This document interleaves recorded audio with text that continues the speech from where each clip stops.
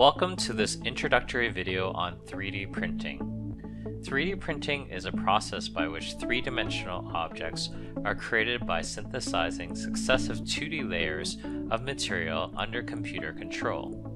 The most popular type of 3D printer is the fused deposition modeling printer, which feeds plastic through a heated head and extrudes it onto a build plate layer by layer.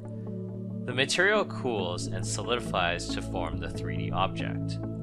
There are a number of sites where you can find 3D designs, including Thingiverse and Pinshape. It is important to take care of your 3D printer.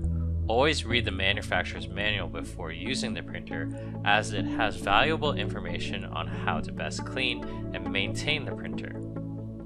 In terms of materials, most 3D printers use PLA, or polylactic acid, which is a biodegradable derivative of corn or sugarcane. The second most common printing material is ABS, or acrylonitrile butadiene styrene, which is a non-biodegradable petroleum derivative.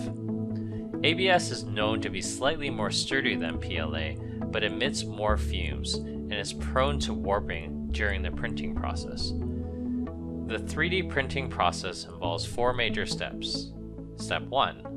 A 3D model is created using 3D design software. Step 2. The 3D model is then cut into 2D printing layers with slicing software. Step 3. The 3D model is printed by the G-code file generated by the slicing software. And Step 4.